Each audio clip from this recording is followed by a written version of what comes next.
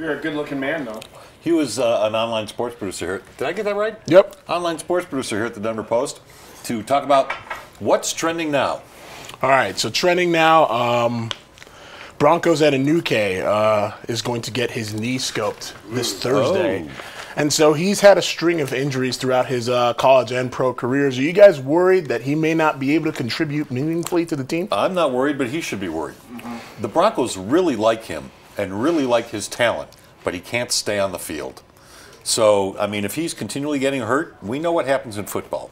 Teams just don't stick with you for very long. And Anunike, I was at practice yesterday. I was watching him, and I was like, "Oh my goodness, is this guy cut? He looks superhuman."